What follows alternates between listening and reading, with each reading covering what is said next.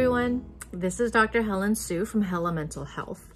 And today I want to talk about pet grief, the loss or the sadness we feel after losing an animal companion or a pet. Why is it important to talk about? Well, it is a sort of disenfranchised grief.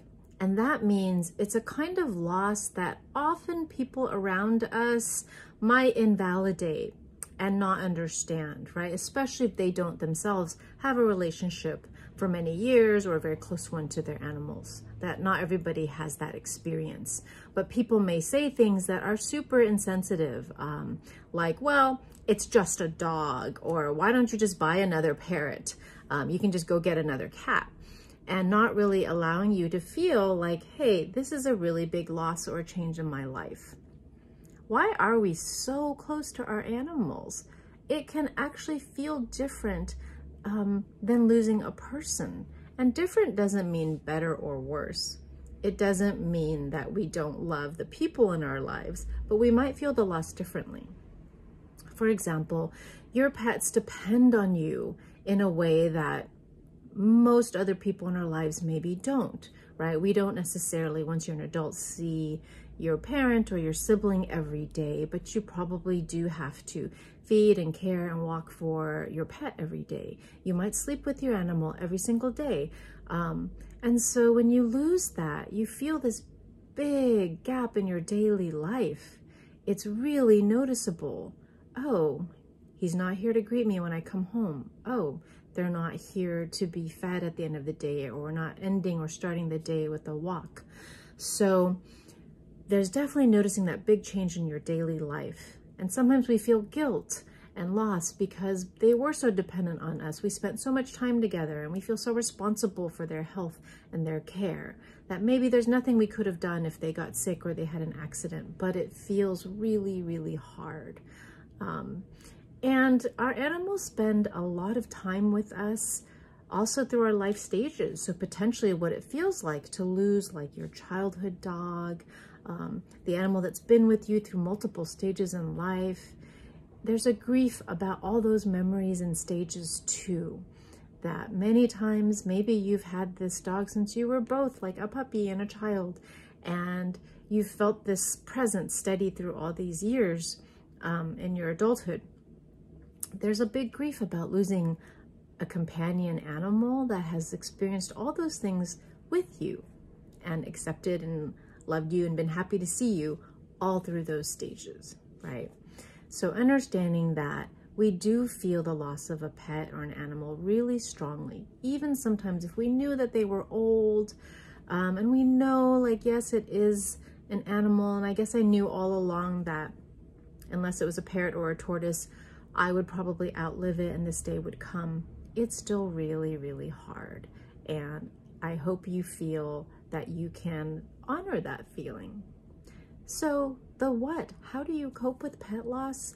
I do hope you find understanding supports, people who actually know what it means to have a real bond with an animal, that it may not be a verbal bond, but it's a very strong and caring one. There are support spaces for people who do understand pet grief, and I'll put some links in the video that you could check out. It is important to have some kind of memorial or activity that might help you feel better. The big task of grieving as you slowly heal is to eventually be able to enjoy some of the happy memories with less of the longing and the hurt. So that might mean I am going to create a memorial stone and keep it with me, or I'm going to have something in my garden that always reminds me of how much I cherished our time together, or we're going to go for a walk in what was our favorite place, and I'm going to keep a picture here because maybe right now it makes you a little bit sad, but hopefully eventually will remind you of, like, I'm really happy that we had this time together and that I did have this really great pet. So keepsakes, there's a reason that people make them and hold them, and it's a way of reminding ourselves that love and relationships do live on, even if somebody or some creature has transitioned to whatever is the next stage of life, right? But finding these places to channel your emotions, to not feel like you have to hide them, If anything, most of us benefit from being able to talk about who or what that we miss, share some of the good memories, process some of the longing, and know that it's normal, that caring about anything brings, unfortunately, the possibility of loss. But most of us choose to accept that anyway, and it's worth it in the long run, even though it's very, very hard when you're going through grief. So know that you are not alone if you're experiencing pet grief. Even if somebody else says, oh, it's just an animal, it's a lot more than that. When we have a connection with the creature and we have love and they're a part of our life and we take care of them, and you take your time, find your supportive spaces. I hope you have your keepsakes and your remembrances to keep them close to you, and know that, what you had was an irreplaceable experience, and it's up to you to handle it the way you want. So don't feel pressured into feeling like you need to immediately bring a new pet into your life. Maybe you will, and that will help you feel like there's a place to share this love that you have. Or maybe you're not ready yet. Maybe you don't ever want to be ready yet. There's no wrong or right way to do this. The important thing is to know that if you're experiencing pet grief and loss right now, it is a very normal, real thing.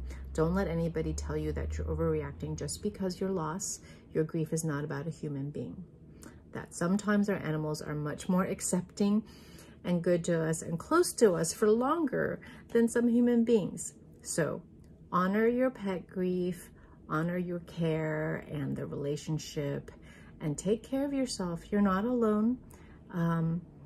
And create a new space in your life for healing. It will take time, and I don't think you'll ever forget about your pet and your loss, but hopefully you'll be able to have more and more of that healing and enjoy the good memories as you're healing and getting used to not having the same kind of relationship and companion anymore. Take good care of yourselves.